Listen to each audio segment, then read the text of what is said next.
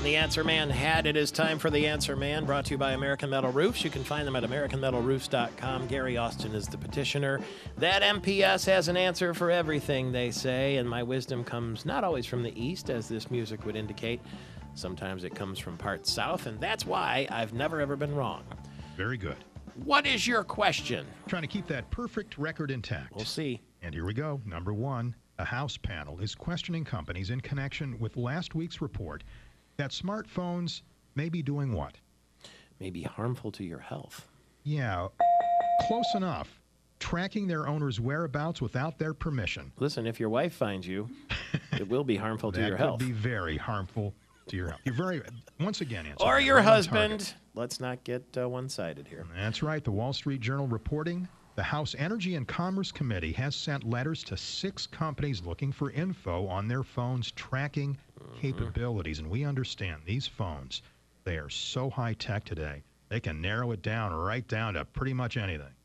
So, what is your next question? Next, Facebook is launching a test run in its New Deal service today. It's called a New Deal service. What in the world is that, Answer Man?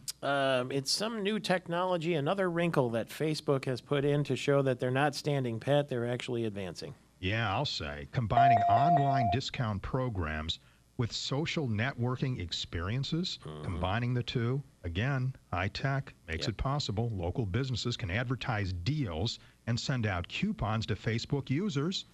That sounds okay. It's starting out just in California, San Francisco first, then on to San Diego, then Austin, Atlanta, and Dallas, but will likely be expanded to other cities soon, depending on how it goes. One more question or two if you go fast. Here we go. An announcement is expected today from Texas Republican Congressman Ron Paul. What's that announcement going to be, Answer Man? He's going to form an exploratory committee and maybe run for president. And he's going to do it in Iowa, in fact. Yeah, Ron Paul, he's 75 now. Never mind the age. He's seriously considering this.